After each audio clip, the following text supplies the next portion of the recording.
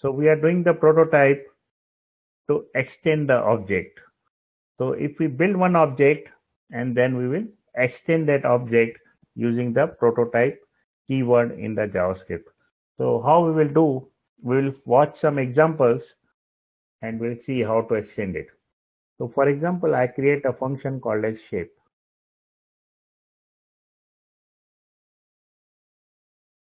So this is my function. Here I will name it, I will create some properties called as this dot name equal to shape. This dot may be display, I will say display is equal to function, and I will name it as return this dot name. So if I call display, it will return the name, whatever name is there. I will create another function called as 2D shape, and here I will say this dot name is equal to, here the name is different, it's a 2D shape. I will create third function called as triangle. It will take side and height as a property, as a parameters, and it will give the name of triangle, and it will save the side equal to the side which we are passing. So this we are passing, it goes here, and I will also pass the height equal to height. And then I will create one function also, get area equal to function, and this area will give me return this dot side into this dot height divided by 2. So I created 3 functions now, and let's check these 3 functions here. Okay, I will open this console.log.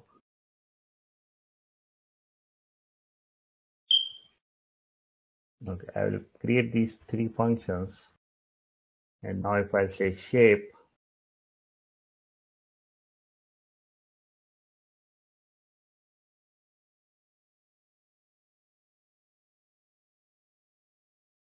okay, so if I say 2D shape,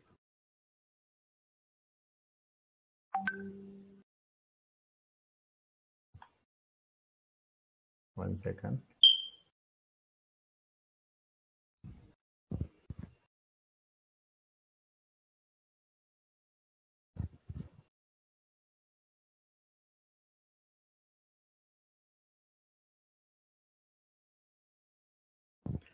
So if I put 2D shape, I am able to see this function. If I say shape, I'm getting this function which I defined here, and I can say also triangle, and I'll get this function here. Now if I see, so we have defined the shape like this, right? Okay, now let's move further.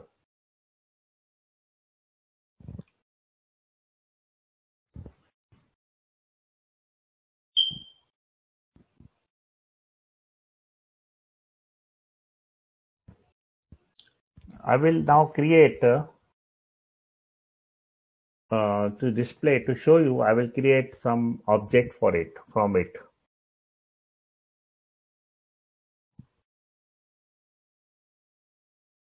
So for example, I'll say var v equal to new shape,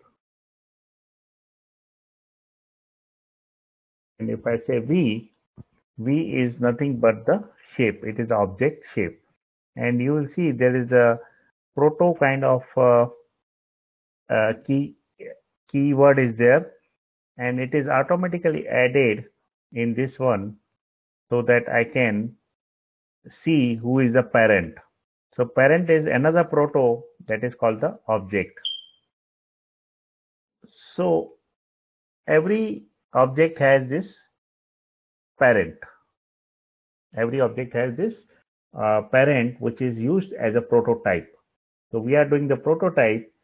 So we are just concentrating on the prototype, and prototype is nothing but the parent of the shape. Right now, since we don't have any parent of the shape, so it is automatically assigned the parent as an object. So now what I will do, I will say, I will call the 2D shape. This is my 2D shape, and then 2D shape dot prototype. I will say 2D shape dot prototype is equal to new shape. So what I am doing, I am changing the prototype of 2D shape to this shape. Initially, okay, hold on 1 second. I'll be back in a minute.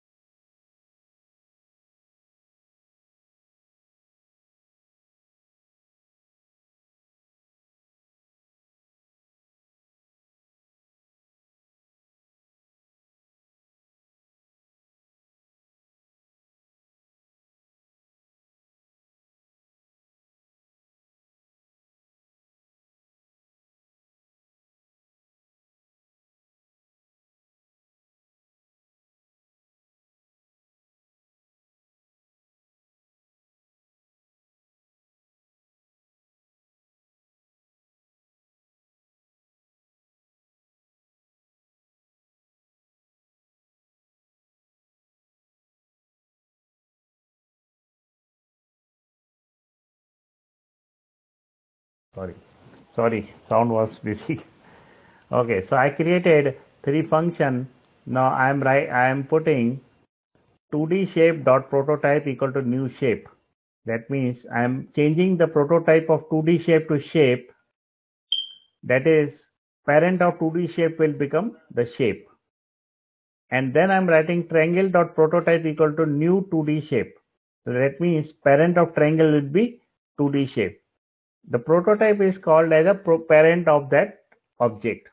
So when I put this one, that means I am making the prototype of 2D shape equal to shape. So let's do this one in the browser. So I will say here 2D shape dot prototype is equal to new shape.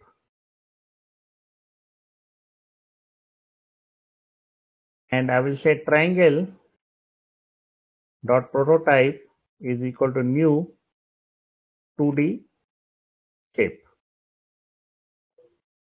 So what I did, I will change the prototype of 2D shape to the shape, and I change the prototype of triangle to the 2D shape. So we have three functions. Now this is called the parent function. This is the parent of this function is this shape, and parent of this function is this 2D shape. So if we a few minutes back we saw the shape as a prototype. Since we don't have anything defined for the shape, so the parent of the shape will be object. a normal object. So initially there is object. So if we don't define anything for any object, the parent will be the object. So everything is derived from the object. So shape, I did not specify the parent of the shape, so it's automatically the parent becomes the object. But for the 2D shape, I define the prototype as a shape. So what will be the parent of the 2D shape? Parent of 2D shape will be the shape, because I said the prototype of the 2D shape should be shape.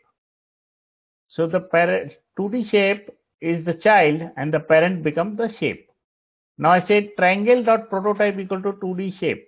That means the parent of triangle is the 2D shape and parent of 2D shape is the shape. So this is the parent, this is the child, this is the grandchild. So we will write down, since we did not specify the prototype of this, so its parent is object. So anything when we create object, its parent is object. Since we created this line, that means parent of this object is shape and parent of this object is 2D shape. Now if I say var my is equal to, this is a variable name, new triangle, will pass the variables 5, 10. So I created an object, and now if I say my dot get area, it gives me 25, and if I say my, it gives me an object. And if you see the prototype of this triangle, it is, though it's saying shape, but it is initially 2D shape, and then the prototype is the shape, and then again the prototype is the object. So we have triangle, then we have 2D shape, then we have the shape, and after that we have the object. So that way we pass the chain from the triangle to 2D shape to shape, and from shape to object. Now if I do like this, my dot display is the function which we created here. What will be the answer when I do my dot display?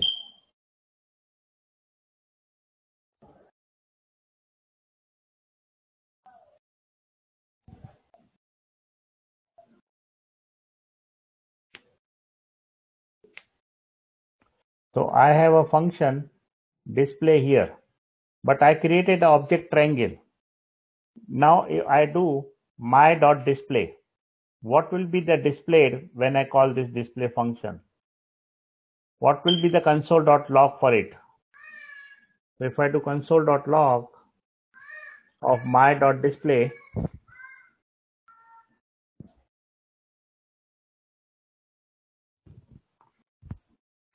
what you're asking, my question mark means what? My is something I created here, var my equal to new triangle, and I'm doing my dot display because I created the object here, and now I'm doing display, but display is located in the shape object.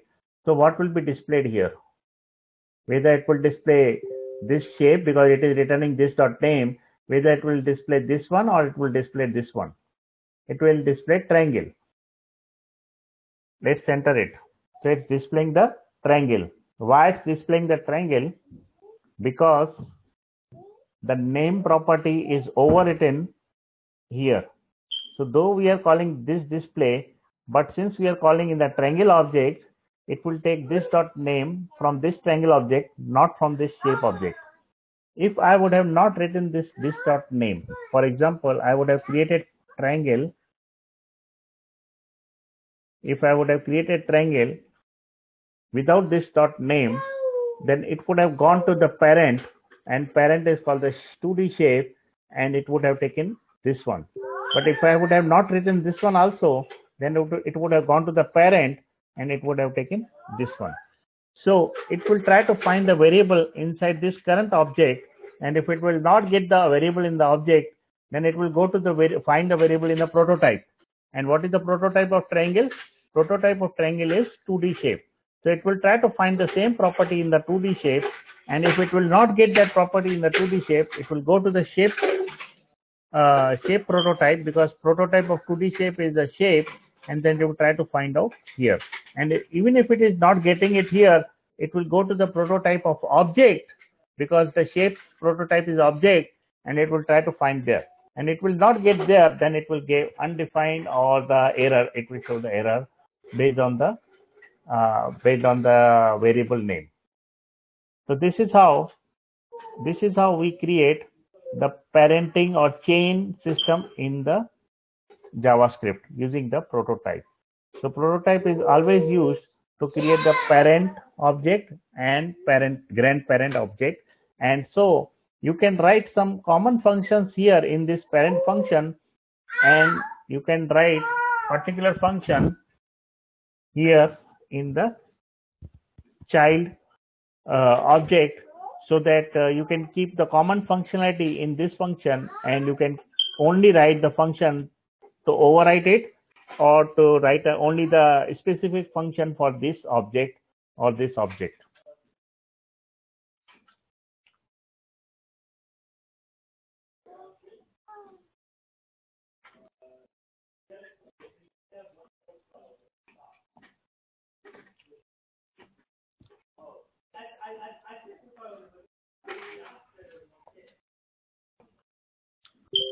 So this is all about prototype. There are few other things in the prototype. Little advanced things are there in the prototype, which I will take in the future classes, not today. I just want to show you the basic functionality of the prototype today, which is how to create the parent, how to create the child, how to create the grandchild kind of thing. So which we did today, like this one. I will take another class in future to talk more about advanced prototype functionality. That I will take in few days, and I will let you know when I will take that one. Now we will move to the data structure, and we will start the first data structure. Let's create a folder.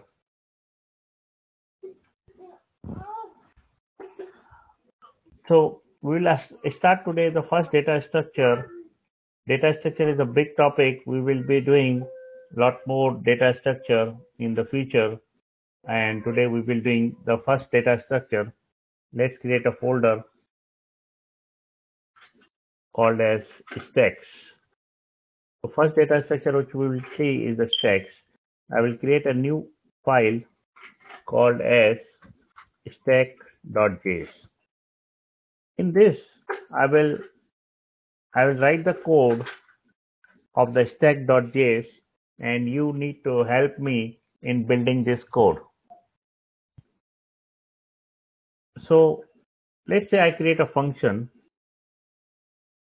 and I will name it as stack. And this function is very important.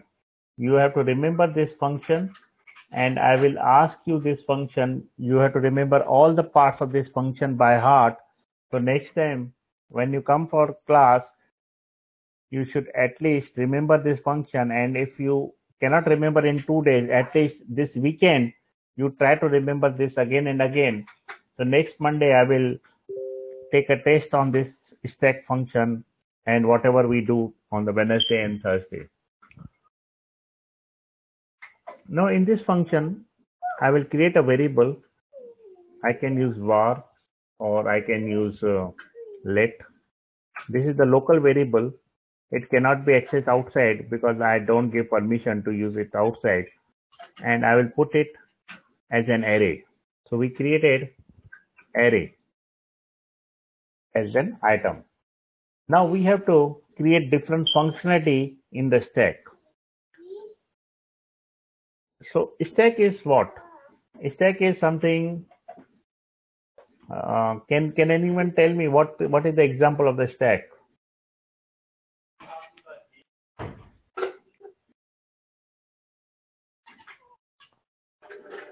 Last in, first out. Okay, yeah. Last in, first out.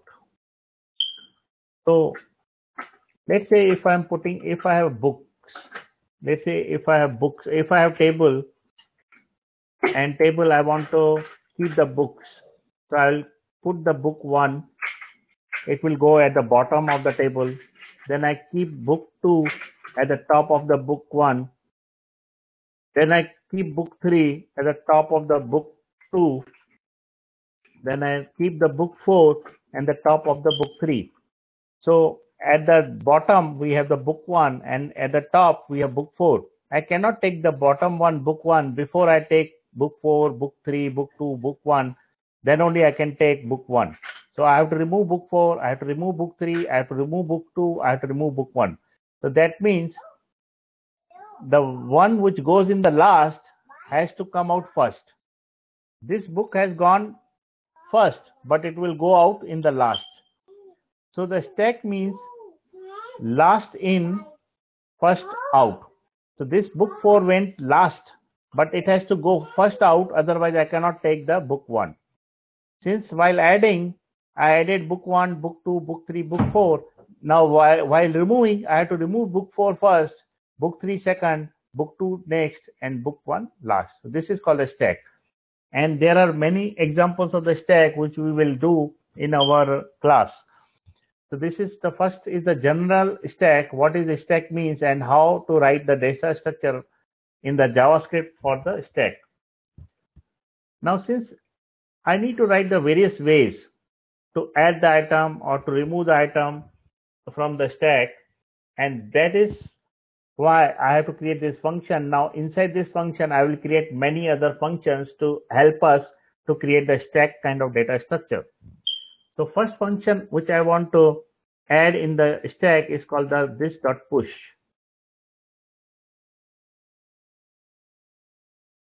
This is my function. Push is my function.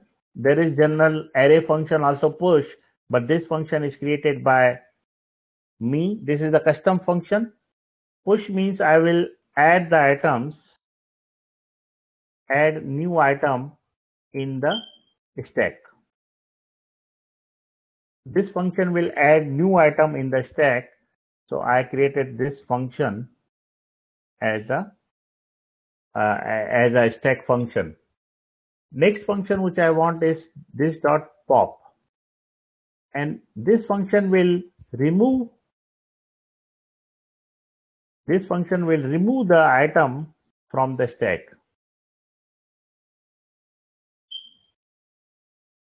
Don't confuse this pop with the array.pop. Array.pop we will use, but this pop is something which is custom created by me.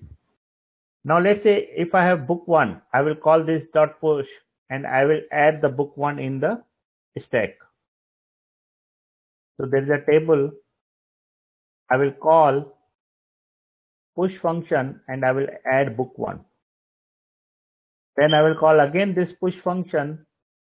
Then I will add book 2. And I will again call this push function. I will add book 3. And I will again call push function. Then I will add book 4. So like this, I am adding the books in the stack by calling this push function. Since this in the push function I want to pass this book 1, so where will book 1 go? I have to pass it as a parameter. So I will put here as an element. So something will be passed, maybe book 1, maybe some different thing, or maybe some other thing. Let's forget about that thing. In this example, we have only book 1.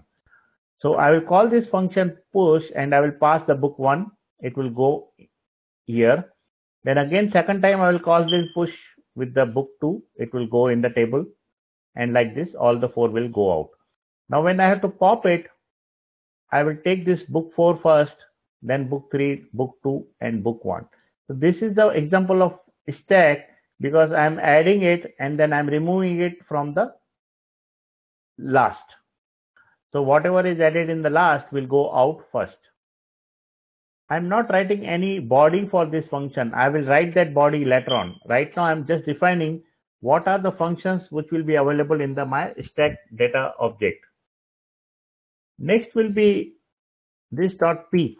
I also want to see the peak. So what is peak exactly? Let's see what is the meaning of the peak.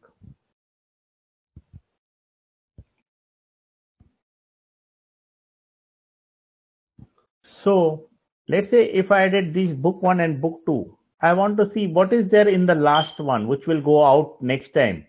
So I will call this peak function to see what is there in the last item which will go out next. Or if I have a book 3, book 4, if I call peak, it will display this book 4.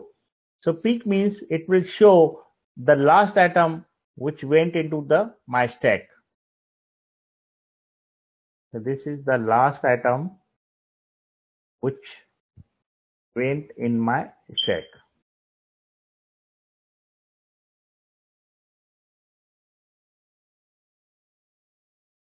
Next is